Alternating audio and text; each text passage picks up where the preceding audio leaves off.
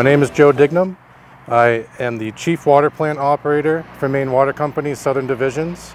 So I cover water treatment operations for Biddeford-Saco area and Berwick as well for this contract operation. I am responsible for all water treatment, all state and federal requirements, reporting, water quality, and in addition to water quality in the treatment plant, we are also responsible for maintenance and operation of the distribution system, flushing of fire hydrants, and any maintenance or emergency repairs that might come up. Hello everyone, my name is James Bellissimo, Berwick Town Manager, and I'm here today to provide an update for our water system and how our contract is going with Maine Water Company. We officially contracted with Maine Water starting February 1st, 2023, but we reached out to them earlier, several months before, in October of 2022, and we really needed help with operations. Maine Water was willing and ready and able to help out. They came down to our plant and visited. And coincidentally, we also had Joe Dignam. He's really stepped up and he started working with us in October of 2022. And both have been exceedingly great at finding improvements for our water plant and just being the day-to-day operator to find improvements, and the contract is going, I would say, as good as it possibly can go. Maine Water Company began a contract with the town of Berwick in February of 2023, and since February 2023, since we've taken over operation of the water system, water quality has exceeded state and federal requirements for quality, and we've had no violations and we've had no water quality issues since the beginning of the contract. As I mentioned, Maine Water, as a whole, the team has found various opportunities for short-term improvement and for improvements into the long term, for continuous water quality improvements and reliability. And we were also fortunate this past summer to have the rain we had, so the manganese issue didn't pop up as it has in the past few years. Maine Water Company is a public utility company. We serve about 85,000 customers throughout the state of Maine in about 21 communities. We own and operate 12 water systems throughout the state. And in addition to owning and operating those systems, we also share knowledge with other communities on a contract basis, such as the town of Berwick. So the key difference for the town of Berwick is the town and the taxpayers still own the infrastructure, the water system, the facilities, the pipes in the ground, the tanks, and everything associated with it. Maine Water's role in the town of Berwick on a contract basis is operation, maintenance, and billing for the water system. And Maine Water has proven to work very well with our engineer, Wright Pierce. So between our engineer and the water operators, a lot of the projects that we've had planned, and there's some new ones, those are going very well. So some of the work that we have done already, we have deep cleaned the filters to improve water quality treatment. We have replaced several outdated components and purchased new components in the event that they fail. We have them on backup. Last year, we replaced our SCADA system, which is essentially the brains of the operation. It is a computer system that can help automate the process, and it assists the water operators with treatment, and it shows metrics to show the performance of the plant, and it also shows the water level in the standpipe.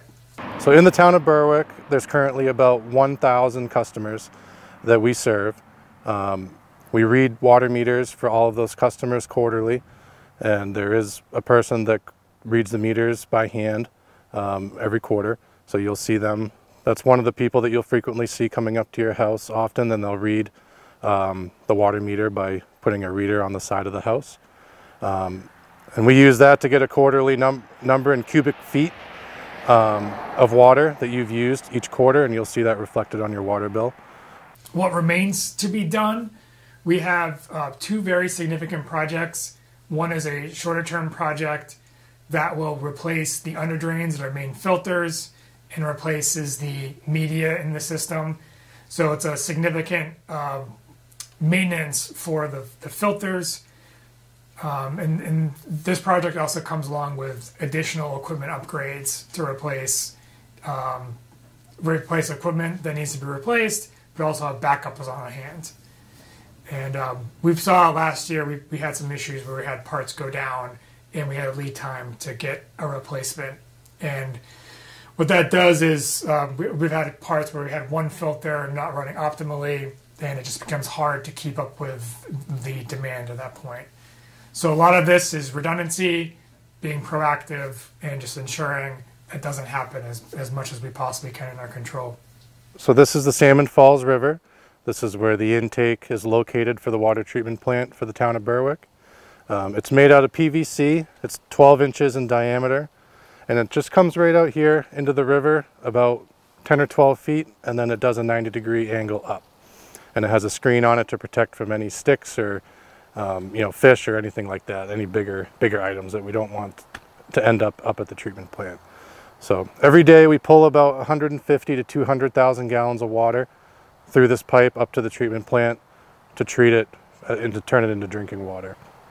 None of the water goes back into the river directly through the treatment plant. Any sewer water that comes from the treatment plant goes to the Berwick Sewer District for treatment.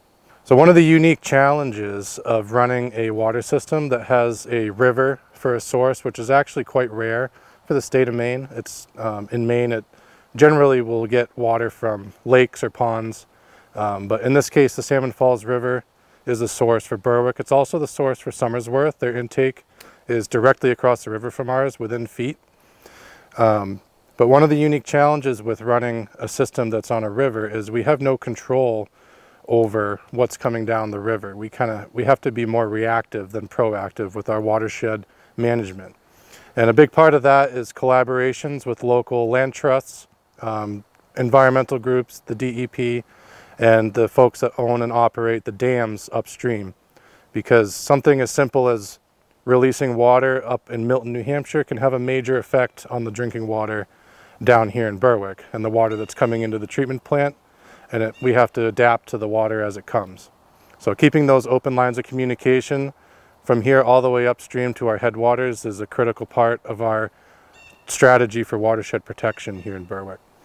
Recreation on the river really has no impact at all on our water treatment as long as the recreation is done in a sustainable manner. It's important to keep in mind, no matter where you are on the river, it is a public water supply, and anything that you do can have a direct impact on the water that you drink here in town. The other project, I'd say, is the longer term project that we have planned for later 2024. Is number one is the pretreatment facility, which is the addition of an entirely new pretreatment facility where the raw water is routed to this facility to be pre-treated, meaning removing some of the manganese and the turbidity before it even gets to the water plant, then to be even further treated. To go along with this project is a water recycling system, to have a settlement system, and what that does, it replaces, we have a water recycling system that has proven to be inefficient. So between the pre-treatment process and the recycling process, along with the other pump replacements and the filter maintenance, will significantly increase water quality and water reliability into the future. Back here, they're called geotubes, and they're basically a fabric filter that we use to recycle the wastewater that comes from the treatment plant.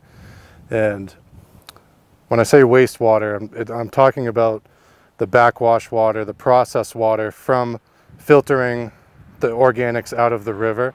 So this is all your organic material, your sediment that comes from the river that we filter out of the water. It ends up out here where it's collected in these geobags, and the water will pass through the bag, but it will leave all the sediment inside. And that water is then recycled back through the treatment plant. So we treat it again. And it will, when these get full, we'll have a company come and they'll take the bags and the material inside of them out and use them as landfill cover. So none of it goes back to the river, and none of it goes to the sewer. It all is recycled right here through the plant. We had a 2016 study that went over some of the issues. So our water plant has issues removing natural organic matter, and we've had issues with disinfectant byproduct in the past.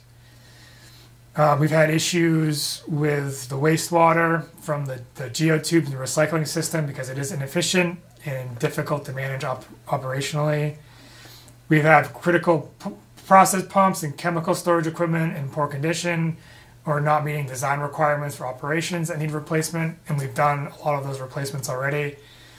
The core treating process, while it is optimized, it has issues responding to the rapid changing water quality. So when there's high levels of drought with the manganese, or we see sometimes in the fall with high levels of turbidity, the pre-treatment process helps to get it to a water quality that the plant will be able to treat. This particular setup is unique to this system. I don't believe there's any other system in the state of Maine that uses the geobag system. The one limitation of it is that we can't use it in the wintertime when it's below freezing. So typically what other treatment plants will do, and this is part of a capital upgrade that is planned for the coming years, is to add a lagoon out behind the treatment plant that will catch all the wastewater and dewater it out there, and we'll be able to use that all year long and be able to capture any process waste, any sludge that accumulates in those lagoons, and we'll be able to scrape it off and use it in the same manner, but it'll give us year-round capabilities. In terms of operations with Maine Water, just to give you an idea of an illustration, when we had a water department, we staffed it ourselves. We had 4 or 5 full-time staff members. Maine Water, we have numerous staff that works on the team. There's a 24/7 customer service line. They have their own engineer department. They have a chemist on staff, various members of the administration, various water operators, and all kinds of experience at our fingertips to consult with other plants in the region. If we need a pump or a chemical, they're just a phone call away. We have some customer service features that we didn't have before. There's an online bill pay feature. Also, you can pay with a credit card at any time through the phone, and that was not an option before. Since Maine Water has taken over operation of the facility, we've made several optimizations to the chemistry, the water quality, and the operations of the facility. So we have made major improvements internally. We've added process measuring equipment. We've added several tests in the laboratory that we do every day. And we've also maintained and upgraded many pieces of equipment inside of the treatment plant. For the next 12 months, 12 to 18 months, we will have major upgrades planned, capital upgrades for this facility. Some of those will include new pumps, finished water pumps, raw water pumps. We'll have new filter media, under drains in the filters, and several other components of the treatment process that will be upgraded and renewed. And that will be extremely beneficial to the ability for operators to treat water here and remain exceeding state and federal water quality requirements for the future. A few years ago, the ratepayers, the town approved a bond for $1.2 million that the ratepayers pays for that loan amount, and that was the primary reason for the last rate increase. Out of that funds, most of it's still available. We've spent some of that money, but actually most of the amount that has been spent has already been forgiven by the state. We were awarded a grant that forgives some of that bond. So out of that, $247,000 was forgiven for principal, so that we've received that in the form of a grant. We still have $2.8 million in earmark funding, so that's a grant, 100% grant on top of approximately, we probably have $800,000 left in the bond. And that money will go towards the replacement of the pumps, the project we have in the shorter term, and it also will go towards the pretreatment process and the recycling system. Here are our two filter units. They're identical units, and what they do is they go through two separate processes to clean the water coming in from the river. So what happens when the water comes in from the river is the first step that it goes through is called clarification. We add coagulation chemicals to the water, which cause a chemical process that binds the organics in the water together and makes longer chains of organic materials, and it makes them easier to remove. So the water flows through the first half of the filter unit, and it goes through the clarification process, and that removes about 80% to 90% of the organics and the things in the water that we want to get out. From there, it goes on to the filter unit. The filter is made up of anthracite coal, two different types of sand, and gravel and garnet sand. And the water flows down through the filter. It works very much the same way as a charcoal filter on your kitchen sink would, or a Brita filter in your house. It filters the water, and it also removes any tastes and odors. And from there, we've removed everything in the water that shouldn't be there. The water comes out clean and clear, but it's not ready to drink at that point. After filtration, we still have to disinfect the water to remove any bacteria, viruses, or any microorganisms that might still be in the water that made it through the filter at about 5 microns. Once the filtered water comes out, it goes underneath the floor, and it travels through a series of weirs underneath the floor, and we call that a clear well. We add chlorine to it at the beginning of the clear well, and by the time it gets to the end, we have a mathematical calculation that tells us, based on the chlorine we add and the time that the water spends in the clear well, how much of the microorganisms and viruses we've inactivated and killed in the water. So we remove 99.999% of the viruses and microorganisms in the water, which is industry standard, and it's the best you can do with this technology. So from here, when the water goes out into the system, we add chlorine again to maintain a residual in the pipes so that no bacteria will grow. We also test regularly in the system to make sure that there's no bacteria growing in the system, and we test for water quality here in the lab with several parameters and out in the system on a regular basis as well, just to ensure that the water leaving the plant is consistent throughout the system, in the tank, and all the dead ends pipes throughout the system is consistent water quality. So lastly, the last point in the question is, how does it affect the water rates? The change to Maine Water for operations alone does not change the water rates. It actually constitutes a slight savings. The cost for town staffing would have been $24,592 a month. The cost for Maine Water operations is $22,000 per month. Any future rate increases will accommodate cost of living adjustments, so inflation, and will go into needed improvements for the system. And at this time, no rate adjustments are planned.